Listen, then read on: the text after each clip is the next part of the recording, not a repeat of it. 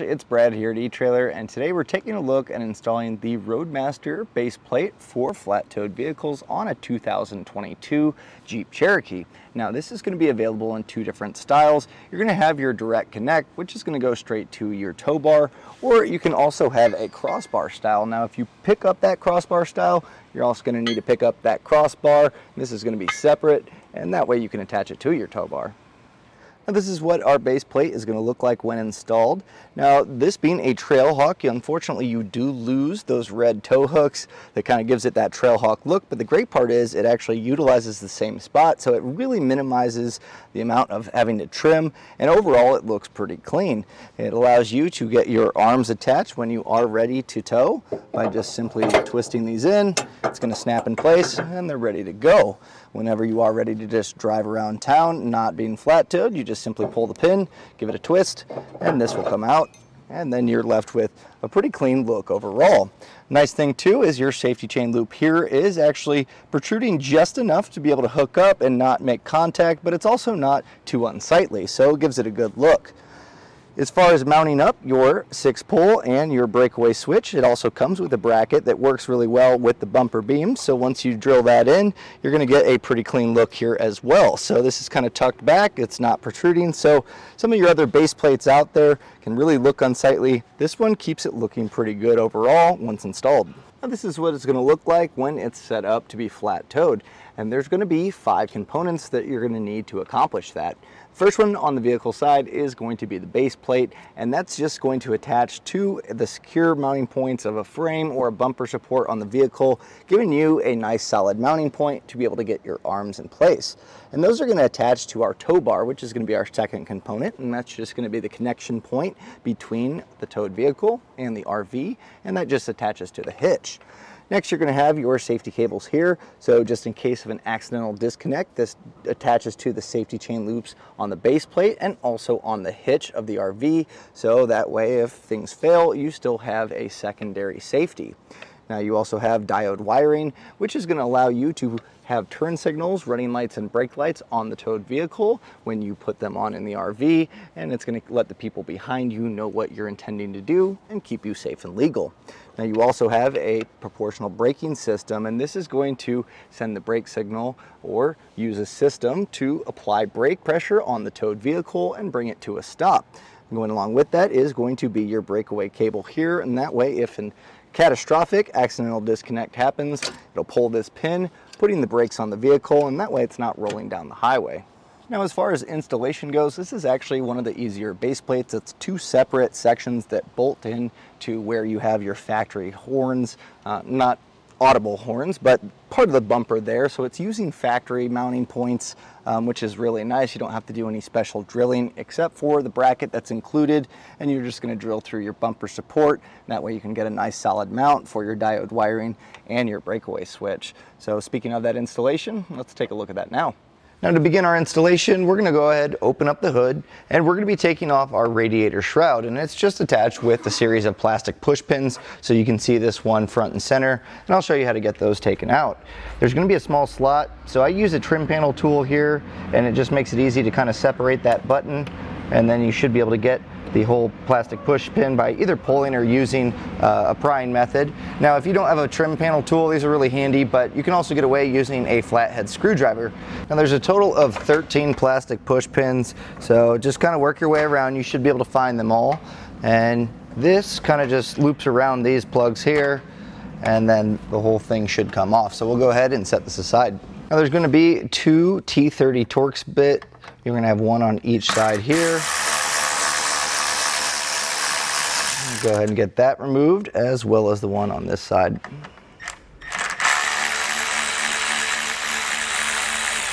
And get our skid plate removed, and there's just going to be 7 13mm bolts holding it in. So you'll have these rear ones here that go straight through, and the front ones are slotted, so if you just loosen these up, you should be able to just kind of slide this out. So we'll go ahead and get these removed.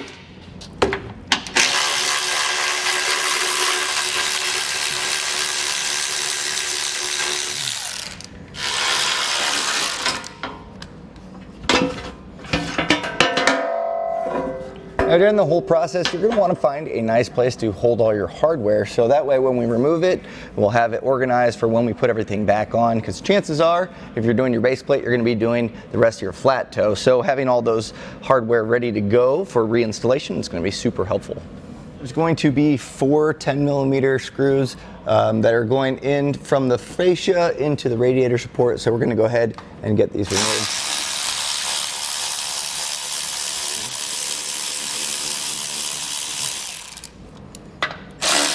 Now we're going to go to our fender liner here, and where the fender liner meets our front fascia here, there's going to be 3 8mm screws, so we'll go ahead and get these removed.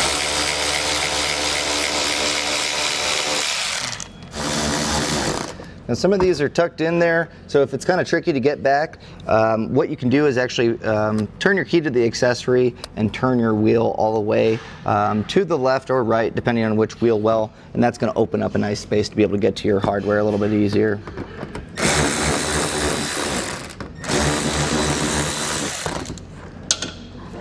Peel back our fender liner. There's a little slot here, and as you kind of peel this back, there's going to be a 10mm that's kind of tucked up in here, so we'll go ahead and get that removed as well.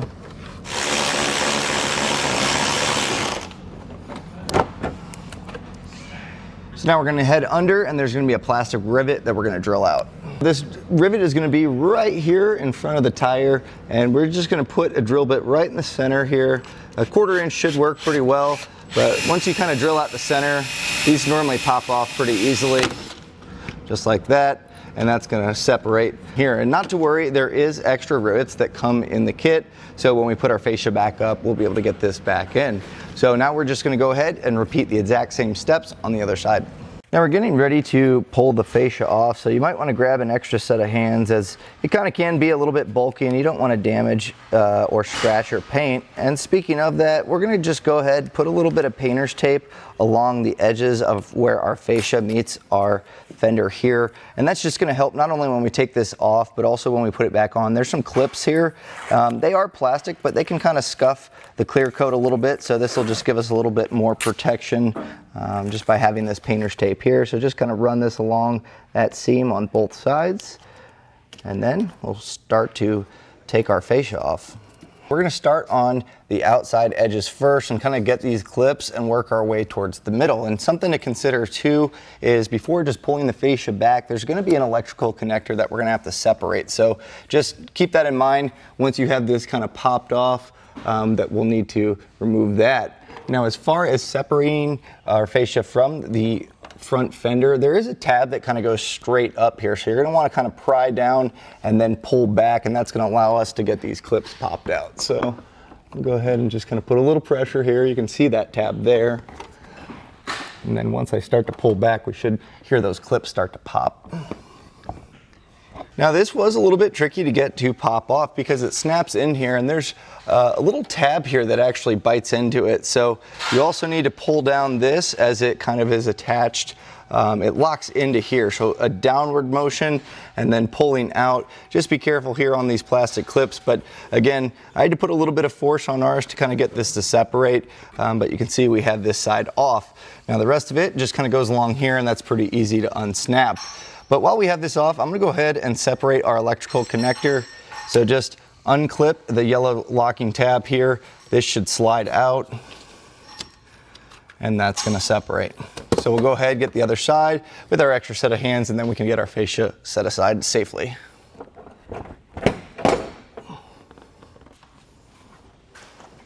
See these little supports here? There's just going to be 3 15mm bolts. We're going to go ahead and get these removed.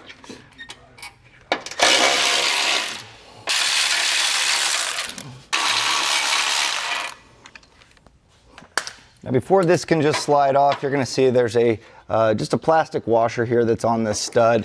You can use a flat head to kind of just pry this off, or a trim panel tool, but it should just kind of slide over them. So if you have to, you can kind of just pull this off, and it's going to work its way off as well. I'm just going to go ahead and repeat the same process on the other side. Get our tow hooks taken off, as this is a Trailhawk model. And so what we're going to do is just 2/16 that are going to be right here.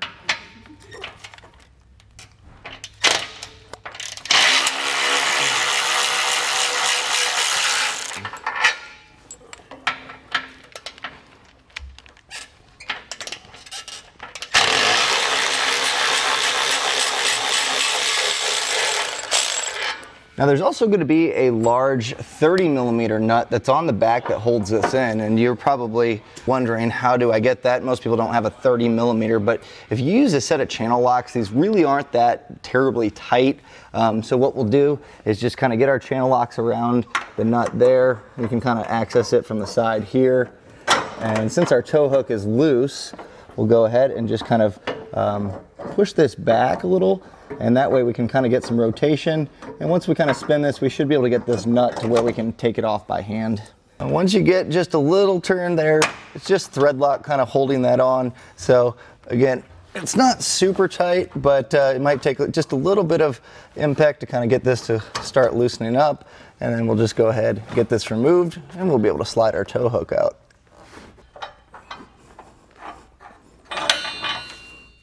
Now we can go ahead and repeat on the other side. We're going to get the 2 bolts that are on the bottom side of the bumper beam, and that's going to become a mounting point for our base plate. So with a 15mm socket, we'll go ahead and get these removed.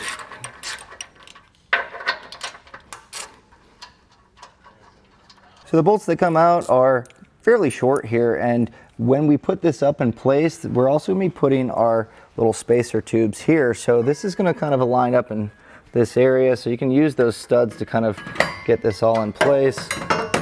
And then we're going to have our pipe spacers that go in between to kind of cinch up that gap. Now we're going to go ahead and use the bolts that are included in our kit, and we're going to need to make sure that we put a split washer as well as a flat washer. I'm also going to go ahead and get a little bit of Loctite on there, and that way once we have these tightened down, that's going to create a nice seal on it, and they're going to stay in place long term. Feed this through not only our base plate, we'll put our pipe spacer on here, and then just kind of align this up, and I'm going to get this started.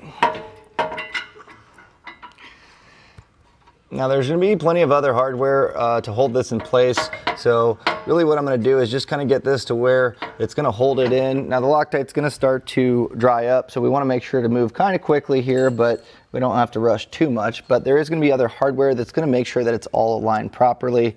So before we tighten that down, we want to make sure that we still have that maneuverability by being just hand tight. So we'll go ahead and get the other side in.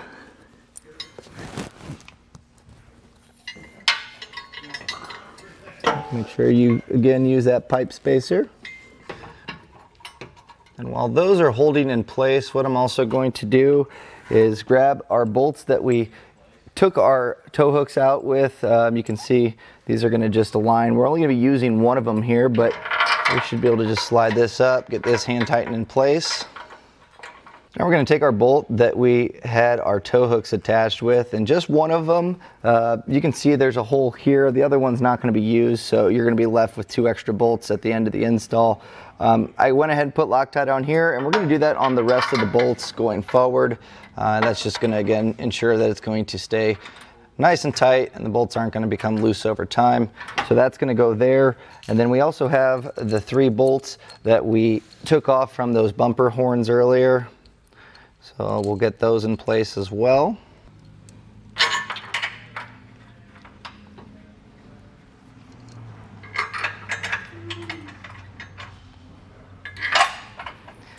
And then we also have our long bolt here, and this is going to feed towards the center. Now you might need to use a socket to kind of just align this to feed through, but you should be able to pass this through the hole in there. And once this goes through, on the back side we have our large flat washer, a split washer, and a nut. So I'm going to pass this through, then I can get some thread lock on there, and then we'll just go ahead and start tightening them down. We're going to come back with a torque wrench as well once everything's snugged up. But you can go ahead, get both of them set up on both sides of the vehicle with all the hardware in place for now. When feeding the long bolt through, using a 19mm socket and extension, I think that's going to be our best bet to at least get it started through the hole. Another way, you can feed it through before you get the bracket up in place, but if it falls through, you're going to have to kind of fish it out with a set of needle nose. So just take your time, make sure you don't lose the bolt in there. Now getting this in with the socket and extension, you may kind of need to move this around. You should be able to see the threads kind of start to poke through, but we'll have that go all the way there. I'll then go ahead and finish this up with, again, our large flat washer, our split washer, and then our nut. So now I'm going to go ahead and get everything tightened up, and I'm just going to kind of try to get this all cinched against it flat. So once I know that these are kind of tight, we can go ahead and get these ones and just kind of work this up to where it's resting flat against here, as well as our pipe spacer. So just kind of get it snug down using hand tools. You don't want to use any impacts here, because these weld nuts, if you do snap those welds, you're going to kind of be left without a solid mounting point. Now you are going to need an extension here to be able to tighten down the bolt that runs through the inside where the arms are going to go. And on the back end, you're going to want to have a 19mm wrench to be able to hold that nut in place as you tighten this down.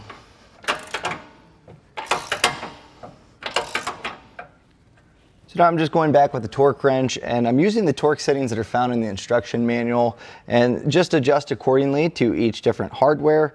And this is just going to make sure that it's not going to be too tight on the threads, creating stress, but also that it's not going to loosen up over time. And also with that Loctite, that should really help.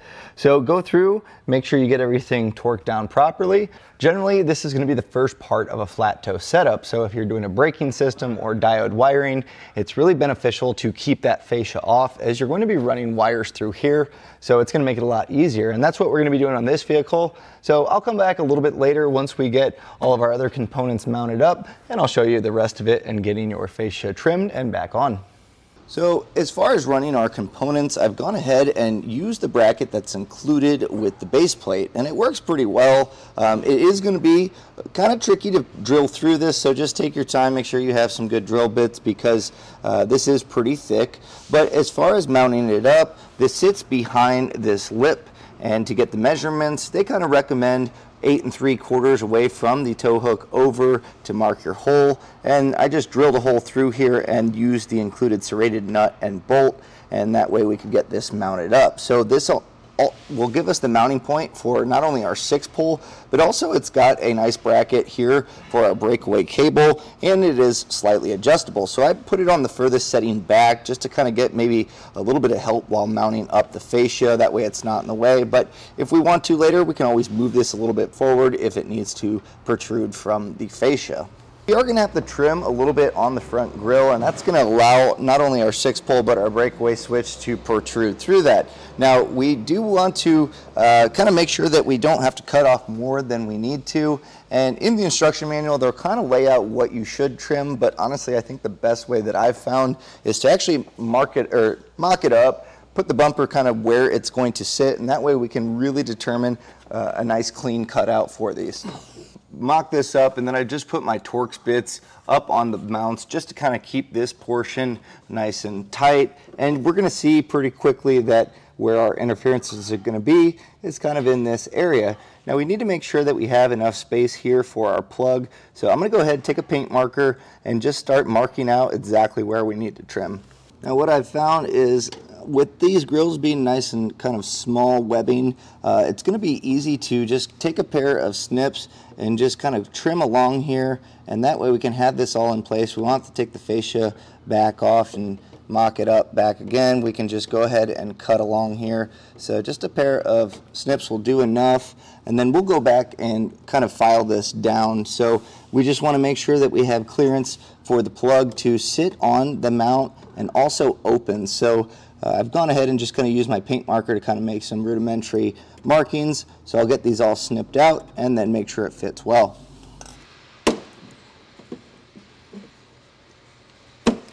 Kind of cut this out. You can see it kind of follows our breakaway cable here, and then our plug here is going to mount like this. Now the bumper is not completely secure, so what I did is I mounted a 10mm that just bolts down here, and that can kind of cinch the bottom up. That way we're getting an actual fit, because you don't want to trim this and then once it's cinched up it'd be a little bit different. But this is going to sit like this, and you can see that the grill pretty well goes around this and keeps it nice and clean. So again, just take your time here. You know, just make sure that you have some nice clean cuts, and then once you're done, you're going to want to go back with the file and just kind of knock off some of those sharper edges. go ahead and get our fascia permanently put back on. So don't forget to get your electrical connections put back in place, and just follow the steps in reverse basically to get your fascia put back on and all of the components. Now, in putting your fascia back, you might have noticed where we drilled out those rivets previously. We're going to be using the ones that come in the kit. So you are going to need to pick up a rivet gun or borrow one. Generally, you can rent these from an auto parts store.